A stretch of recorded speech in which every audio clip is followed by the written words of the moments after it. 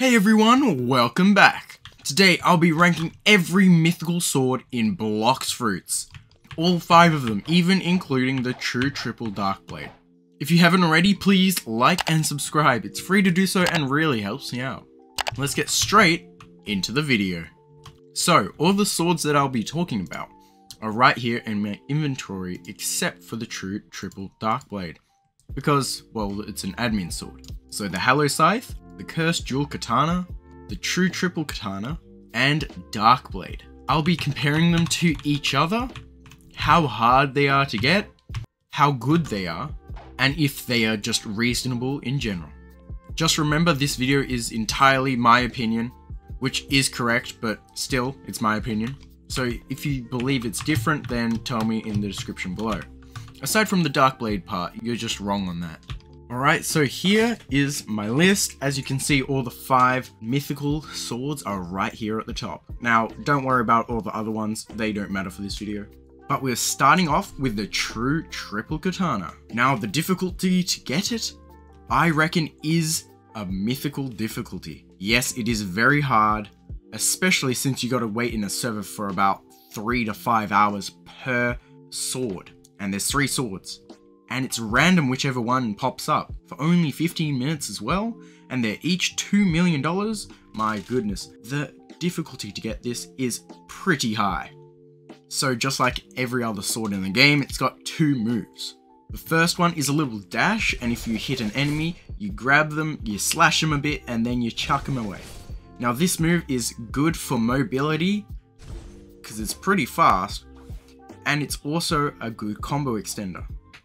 So you can use it to start combos and you can use it to extend combos and whatever. It hits the opponent decently often as it has a good hitbox. And it works well with a lot of fighting styles and fruits. The second move launches a little dragon. Now that dragon goes until it hits an enemy and the ground. If it hits an enemy but not the ground, it drags them until it explodes, creating a giant tornado. The same happens if it just hits a ground or a wall or a ceiling or anything like that. Now this giant tornado launches the enemy up way far into the air. It can be a little difficult to combo with this, but if you do, it does a ton of damage. Plus, it can be used to get some really cool shots on people who are trying to run away from you. Overall, I also think that this sword is balanced well enough to be a mythical sword. Now this sword, I believe, is probably in the meta right now. It is really good, but it is quite difficult to get. I think it deserves the mythical ranking. Next up is the Hallow Scythe. The Hallow Scythe is honestly pretty underwhelming. Yeah, the Hallow Scythe is pretty easy to get. I don't think that's a way you should get a mythical sword just dropped from a random enemy. Well, not just a random enemy, it's a raid boss, but still. And then the moves are also kind of underwhelming. The Z move launches a little hallowed tornado out.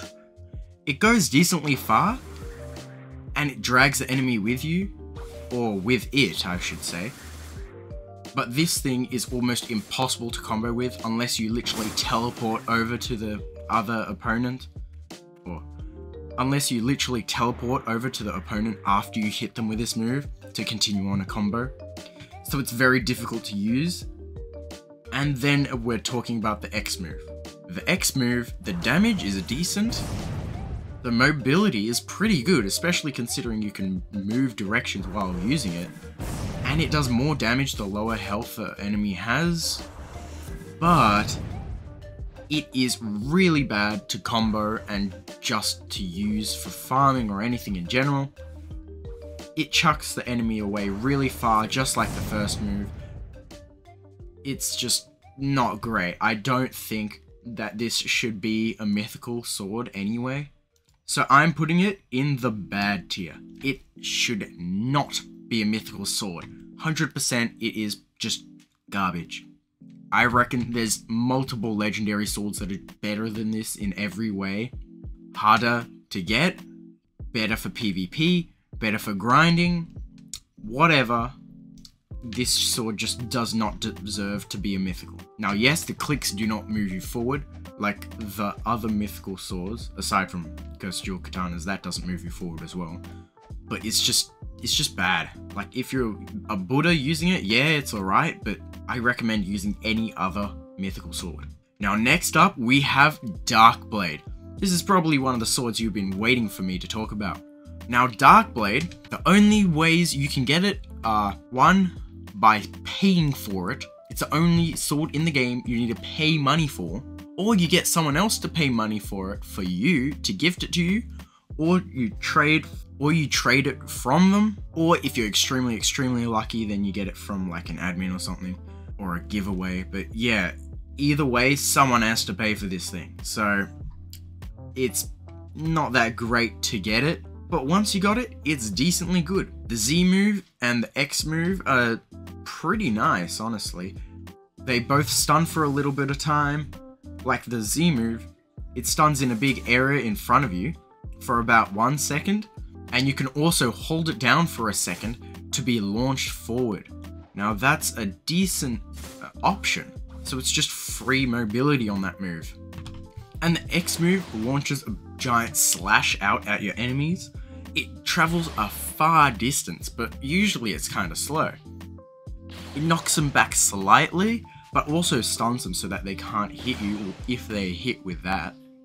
But like the first move, you can also hold it down for a second, so that it gets transformed into a super fast version, going the same distance, but much faster. Both of these moves go well together, meaning that you can use one and then hit the other one immediately after, and you can use it in a combo like that. But there are better options overall, considering you have to pay for this damn thing, and the moves aren't the best out of the mythical swords. I'm just gonna put it in the good tier. The next mythical sword is the Cursed Jewel Katana. Now yes, this is what I think a mythical sword should take to get. The quest to get the Cursed Jewel Katana is really big and really challenging and fun as well. I think the Cursed Jewel Katana deserves the ranking of a mythical just based on how you get it. Like, that is great game design compared to something like Hallowed Scythe or Darkblade. Ugh, yuck. Anyway, the moves are also really nice. The Z move can be used just tapped, and it launches out a miniature tornado that drags the enemy with it before exploding at the end or hitting an object and launching them slightly up. Much less further up than True Triple Katana and much less distance than the Hallowed Scythe, so it can be really good for combos, especially if you look straight down and use it like that. You can also hold it, and while you're holding it, it spins around you before being launched when you let go or after about a second or two. This does extra damage and also keeps your enemies spinning around you, so you can either wait for a cooldown while holding it or choose where you want to throw them. Now that move is a good combo extender, I really do like it. The next move, the X one, is also really cool. If you just tap it, you get launched a decent distance, and you can go straight through your enemies. And then there's a delay before they're hit and get launched in the same direction that you were launched, so that you can look back and then continue to do a combo. On top of that, you can hold it for about a second, where it makes a little click noise, and then you'll go much further. Like, it is, I think, the furthest distance in the game you can go with a sword.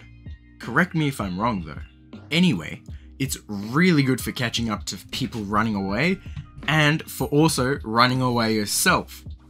Now both of these moves do high damage, and also are really nice for comboing, so that, along with being a mythical way to get it, I think it is truly in the meta. The top S tier, bravo, amazing. Now finally, the Triple Darkblade. I won't waste much time on this one. It's literally just Darkblade. The Z move is exactly the same, but the X move launches an additional 2 slashes in 45-degree angles of both sides of the original one. It is literally impossible to get, unless you're friends with one of the admins and they give it to you, or if you have like a bajillion subscribers. Considering no one can get it, I would have put it up at good or maybe even in the meta if you were able to get this, but considering that no one at all can get it, it is just going in the very bad.